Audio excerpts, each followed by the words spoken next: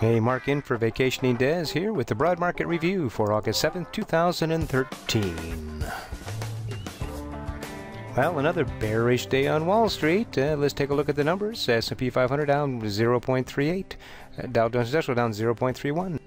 Technology stocks down 0.32 and small caps down 0.74, leading the way again.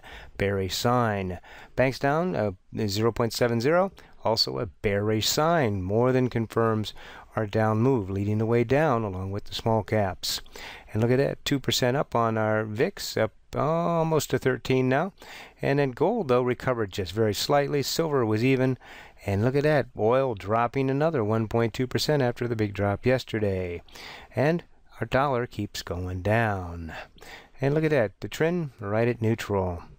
Alrighty, well, let's take a look at the S&P 500. Here we are on the daily chart, and let's just expand and bring it down a little bit. And we have this rising wedge here. We broke below it yesterday, and I said, hey, but we're still above the 20 moving average and all the others. Well, guess where it closed today? Right at the 20 moving average. And again, we had this swing high over here. Also offered some support, it looks like. So this is going to be a critical area, I think. Well, we're not in trouble yet. It's just a nice pullback here. Could it turn around and go the other way? Absolutely. Could it fall on its face? Absolutely. But we don't have to know what's going to happen next in order to make money. Let's take a look at the Dow. A little scarier here. It did close below the 20 moving average. And then we have the NASDAQ.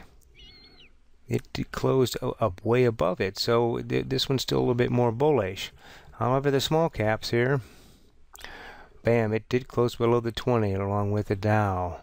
So that is a little bit more of a bearish sign. So back to the S&P 500 here. Yes, we have broken that rising wedge, but on light volume both yesterday and today. So we might be a little bit in the summer doldrums now here for a little while, waiting for the Feds to speak in September about quantitative easing, although it looks like that's going to happen. Well, how are you doing with your trading? Here we are. Dow's up over 18% for the year so far. If you want to do better in your trading, we are offering a mentoring course coming up very soon. And right here in coming events, August 17 through 20. That's a Saturday, Sunday, and Monday. I'll be leading that course for 3-day immersion trading. If you want to know more about it, go up to this button here, Mentoring.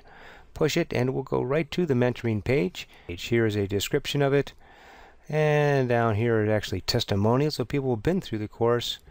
And then right here listed in the middle are some benefits that you'd have for going through the 3-day course. It's 3-day course is just a beginning of your mentorship with Grok Trade, and I will actually be the one leading that particular course. If you want to know more information, just fill out this form right here and hit submit.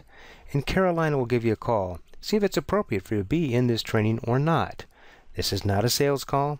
She'll just talk with you about your trading and what you need as far as your education. Well, this is Mark the Meerkat Suffering. As Jesse Livermore, the famous commodities trader, once said, some days you go long, some days you go short, and some days you just go fishing. Trade well.